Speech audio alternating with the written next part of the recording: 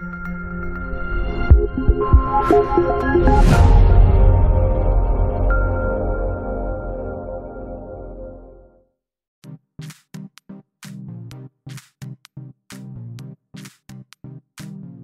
this is the site that I mentioned a while ago that I followed. It had the six flight modes on my Taranis and Pixhawk. The site is flighttest.com, and there's an article there posted by Hill the Flyer. So if you go down, it could be overwhelming, but it has a detailed description on how you're gonna set up logical switches and define PWM. How to, you could control the PWM value so that it goes to a certain flight mode on the Pixhawk. So again, this is what I mentioned a while ago. If you will be setting this up on your Taranis radio, it will be very cumbersome.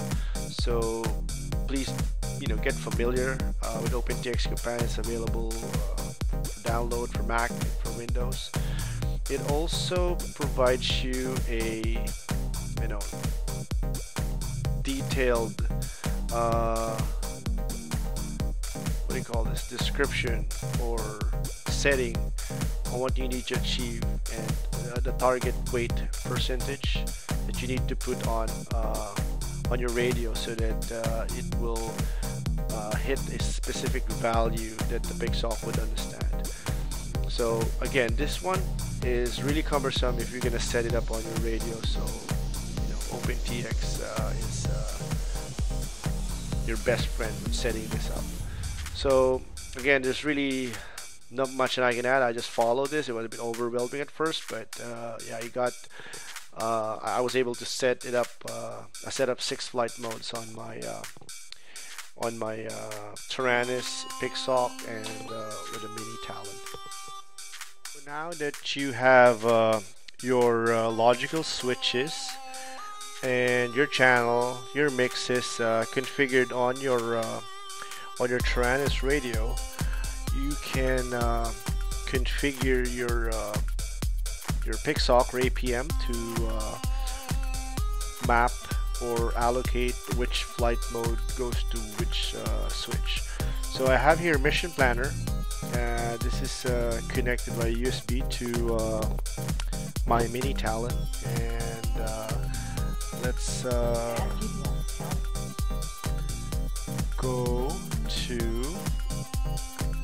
initial setup, mandatory hardware, and I would suggest that I would assume that you're watching this video because you've done the calibration of your radio and your yaw, pitch, roll, and throttle are all configured properly.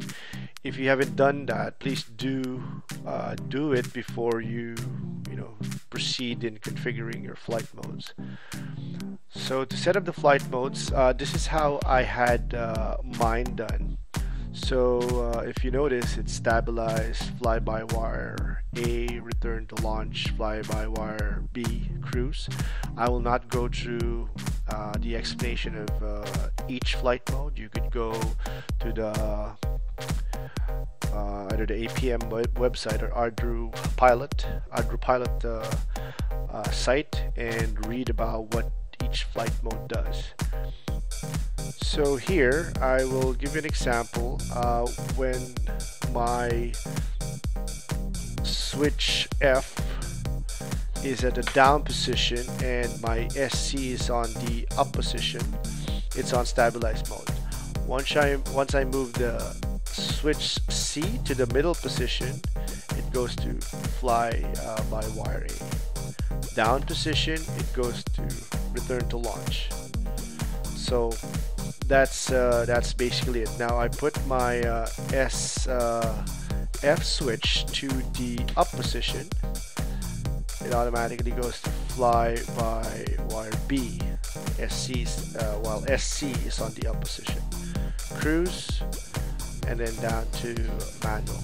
Now I've been trying to figure out why this manual is grayed out, and apparently it is mandatory. That's what I've read, so I can't really figure out. I would like this to be my first flight mode, but apparently, I mean, if you know how to do it, please leave a comment on the video.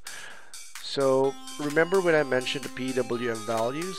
You know, the -41, -35, 100. Those are all pre-configured by that person who posted in flight test to actually achieve a PWM signal within this range. So without those, it's going to be a long trial and error until you achieve you know, the values that is mapped for each flight mode. Now, if you are interested to see what those values are, you go to radio calibration, and for example, my SF is on a down position and SC is on the up position, which is my stabilized flight mode. That is the signal that I'm getting, 993,992. Now, if I move the switch C to middle position, that will change to 1295. Now, 1295 on the flight mode is within that range, and that's why it goes to fly by wiring, and so on and so forth for the other flight modes. Now, it doesn't mean that it has to be like that. You could map this to any other flight modes available in the Pixhawk or APM flight controller. You just need to choose them.